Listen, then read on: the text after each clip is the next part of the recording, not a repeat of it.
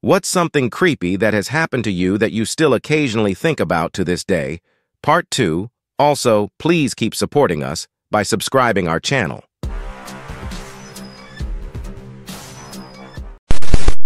Account 1. When I was in elementary school, me brother and friends would ride bikes around our apartment complex, and one time a guy in a station wagon drove up and tried to offer us Halloween candy he had left over. He was kind of weird and kept trying to get us to get closer to pick out what candy we wanted. We felt kind of weirded out by him, but thought it was just goofy, so we all jokingly ran away yelling, "Stranger danger," like we had seen in videos at school. A couple months later, the same guy pulled up to us asking for directions. We told him we barely know our way around because we are just kids. But he tried so hard to get us to come closer and point on the map where we were. We all did the same thing and ran away jokingly yelling for help. It wasn't until the third time he tried to lure us into his car months later, offering a ride home, that we got a little freaked out. He got out of the station wagon this time and said he wanted to put our bikes in his car. We all freaked out and started actually yelling in fear for help and sped towards my friend's door. His mom leaned out the kitchen window to see what happened, and the guy leapt back into his car and burned rubber. Now I'm thinking I need to look up missing children in my hometown during the 90s. Account 2. I used to spend a lot of time walking through the woods, fields by my mom's house, and noticed a path one day that I hadn't seen before. I was listening to music following down this path as the trees around became more dense. You could tell it wasn't often people walk down there anymore. I remember it being more of mud, gravel trail. At this point, I was deep in the woods, hadn't seen another person for a long time, and shaded by the leaves of the trees. I don't know what made me notice at first, but I think I smelt the smoke. I stopped on the path, and maybe 5 meters away to my left in the trees was a small fire that had obviously been stamped out in a hurry. Still burning embers and smoke, so it had been done only a few moments before. Cue me realizing there wasn't anyone around that I'd seen, and that whoever had stamped out the fire was hiding in the trees somewhere. I have never felt a gut feeling to run like I did in that moment. Straight back the way I came, and did not look behind me until I was back into the main woodland with people around. We'll never know if I was paranoid and it was nothing, or if I avoided something bad that day, haha. Account 3. I had a stalker in college. Had to move dorm rooms and building 4 times in the middle of the night.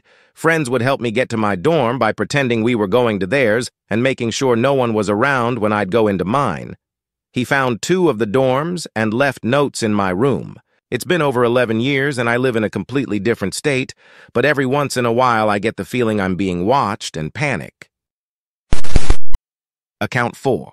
I briefly had a stalker in college as well. I met him on Tinder and went on one really bad date where he told me he had in fact lied about his name and age, and I got freaked out and ended the date. A couple days later, I left my apartment where he picked me up because of some unrelated roommate problems and was living in my car before the university gave me a dorm room. Then a couple days after that, I get a call from one of the aforementioned roommates saying a guy dropped something off for me at 8 a.m. This dude lived in central New Jersey, and I went to college in NYC. He made the trip out to give me a well-used hard copy of an album I had mentioned liking, apparently his favorite album from his personal collection, a drawing of us. He gave me disproportionate anime titties. It looked like a 13-year-old boy's idea of a sexy woman, and wrote a long letter, the gist of which was, "If I can't have you, no one can." Thankfully, I wasn't in that apartment anymore. But after class that day, I saw him waiting outside my car in the university parking lot, the car where I lived. I noped out of there really quickly and told the school, which is why they gave me the room to begin with. He kept texting me and I kept blocking him. He must have made 15 new social media accounts before he got the idea. I'm still scared of ever going to Central Jersey because I'm scared I'll run into him and he'll follow me home. Account 5. My dad never went on vacations with us, workaholic. So every year it was my mom, my 2 sisters, and I. One year we rented a little cabin at Lake of the Ozarks. A storm rolled in one night, and in the flashes of lightning you could just make out an old lady standing out in the storm watching our little cabin.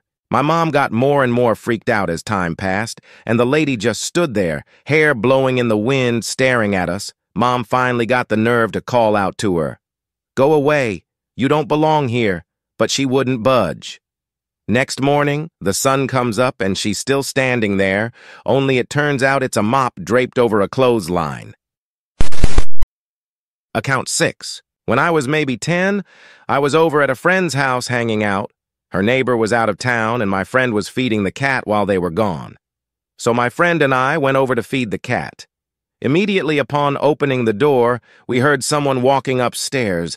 They were loud, heavy, slow footsteps, like didn't even sound human. My friend and I just looked at each other and sprinted back to her house. The worst part was we told her mom, and the mom didn't believe us and made us go back and finish feeding the cat alone. We were terrified but did it. When the neighbor came back, they found that their house had been broken into. ETA. Thank you for the awards. I've never gotten any before. As for my friend's mom's reaction, we were in upper-end suburbs in the early 2000s. At the time, I think people thought these were incredibly safe with no crime. Not the magnets for robbery they often were. It also probably totally sounded like we thought it was a monster, ghost. At that age, we didn't really understand what it was. But definitely in the future, when my kids are scared, even if it's a monster, I will know better to listen to them. Account 7. I was at an internal work event, party at a fancy hotel in a different state. It was 80s themed. I started talking to some dude. I barely knew anyone there, so I was trying to network. And he tells me he doesn't work for my company. Okay, no worries. I make a joke about free food. He stares me straight in the eye and picks up one of my French fries off my plate. Dips it in ketchup and eats it without saying a word. I kind of freaked out and dropped the food in the trash and just walked out of the room and decide not to think about it. A few minutes later, there he is, staring at me. I change rooms again. I'm short, so I hid behind people and pretended to talk to people I kind of recognized from my home office. He follows me. Every few minutes I see him. I finally got the courage to approach a woman I knew the name of from some meetings and seeing her around the office. When I asked if the party had any kind of security, she immediately asked if it was about the dude in the blue jacket and white hat. Apparently she'd noticed him staring at me creepily. So I didn't have to try and convince anyone. Security took him away and everyone moved on, but I was scared and paranoid for the rest of the business trip. Edit. Thank you everyone who has sent kind words and awards. I was just telling my story for my own sake, but I'm glad so many people have seen it, and I feel for everyone who has had similar experiences. To all the people who keep sending me creepy messages, WTF is wrong with you that you read this and that's your response. Seriously, stop. Account 8. My mom used to start at work at like 3 a.m., and she was up at about 2:30 having her coffee. I heard her up and went to see her. She joked that she heard something outside, and me being a bit silly opened the blinds up wide as a joke, and there was a guy just standing there staring into the lounge room.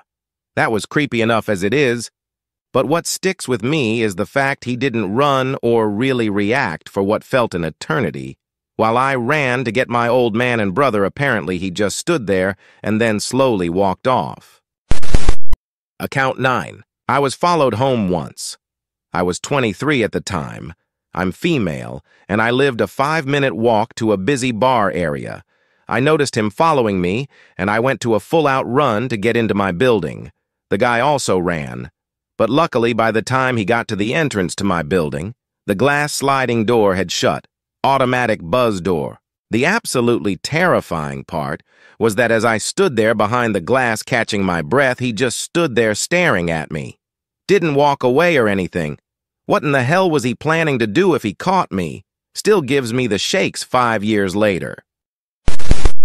Account 10. When I was in middle school, my girlfriends and I rode the bus home most days.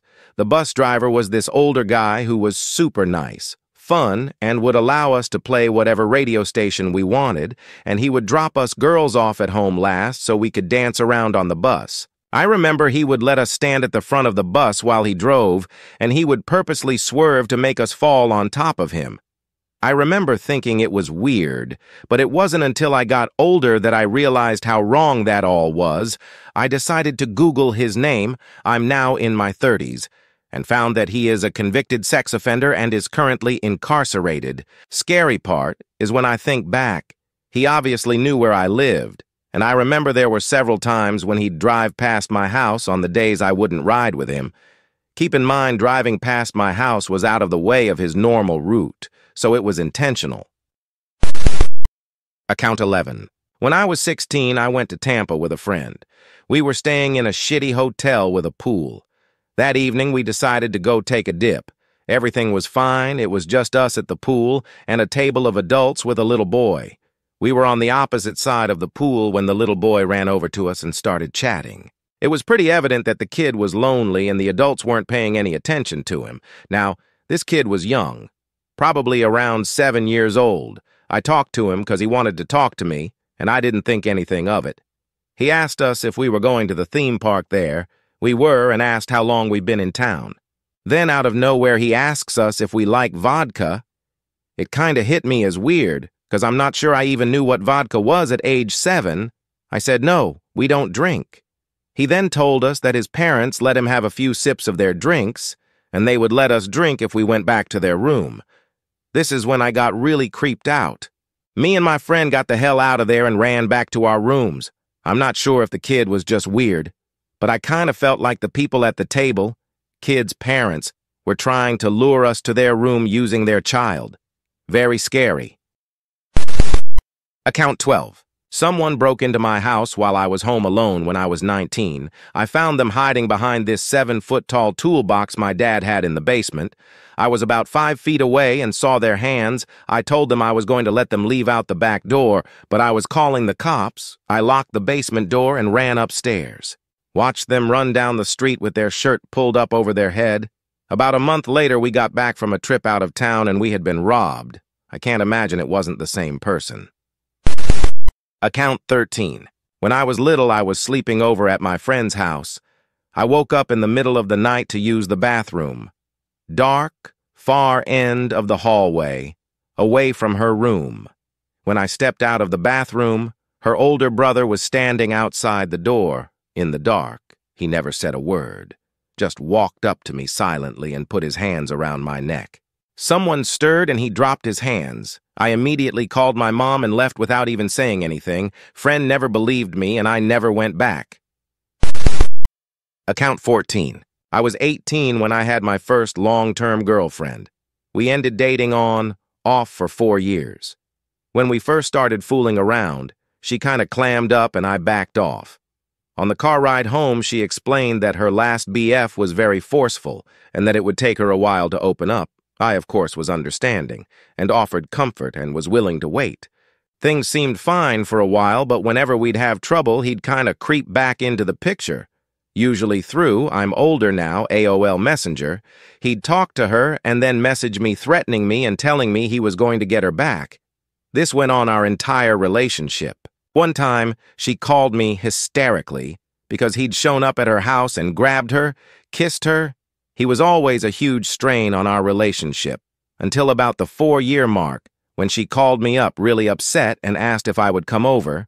She said she had made a big mistake. I was pretty sure she cheated on me and I dreaded it was with this guy. When I get to her house, she explains that this old boyfriend was her the entire time. I was catfished by my girlfriend for 4 fucking years. Constantly harassed and threatened in my weakest moments nonetheless. It's been 20 years since then, and it still messes me up when I think back. Account 15. 3 friends sleeping over at his house. 2 of us were in one room and he was in his own. We both woke up to the door conjoining the rooms creaking open and we saw him pointing a bow and an arrow at us. Didn't say anything, he just left after a few seconds. We just went back to sleep for some reason, but he denied it in the morning when we confronted him. No more sleepovers with him after.